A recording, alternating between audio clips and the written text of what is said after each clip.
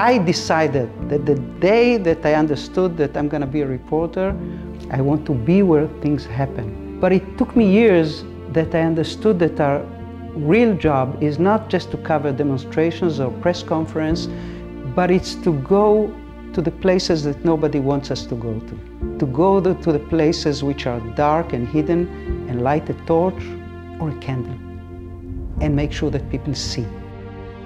I've been married to the same wife for 63 years. I've been an admirer of the Weizmann for 75 years. I believe strongly that the quality of the work that the Weizmann does, it helps to progress life.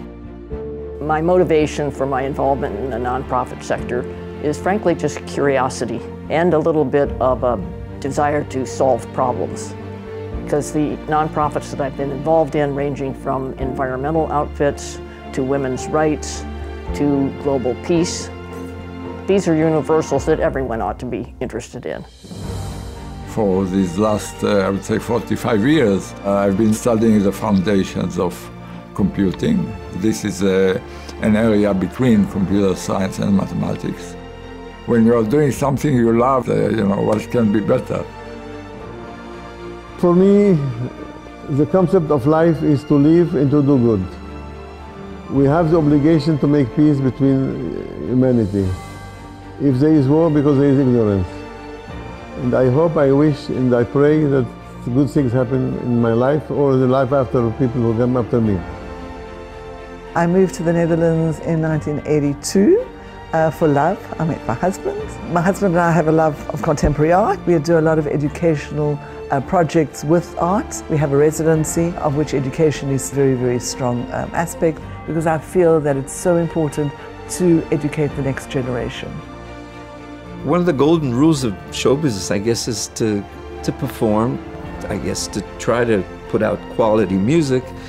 And if you stick around long enough, there'll be enough generations they'll hear you. I've had people come to me today, my own performance, and say, I learned Hebrew through your music. And I find that I get very emotional hearing that. I've had a long career now, and many times I've been involved in the National Academy of Sciences and then National Academy of Medicine, AAAS, all these organizations that operate internationally.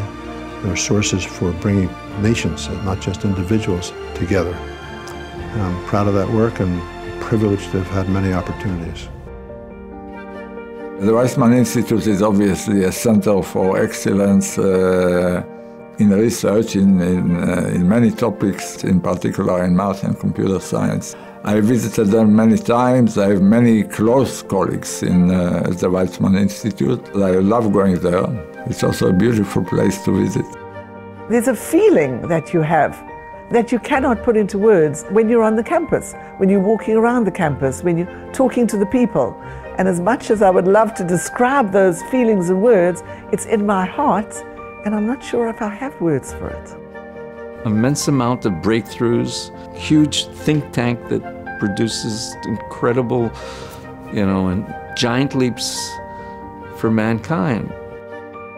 The biggest recognition that the Weizmann can give me is the day that Moshe or Isaac say, we have discovered something. We have found something new in the benefit of humanity. That means I have fulfilled the purpose.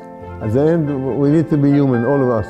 We need to be brothers, united, and pray for peace, and pray for wisdom, and pray for science to blossom totally.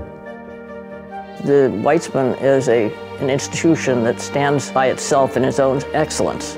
And the fact that Israel and Weizmann is able to carry this off in a dangerous neighborhood in the world is pretty stunning.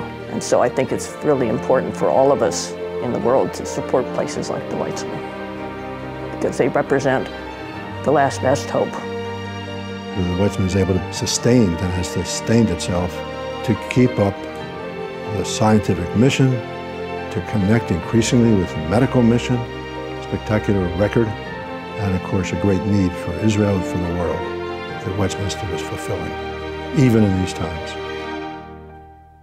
I've always looked at it from the side as a lighthouse of excellence, like the Israel that we would like to have, the one in which people and achievements are judged on merit, and that excellence is the most important thing.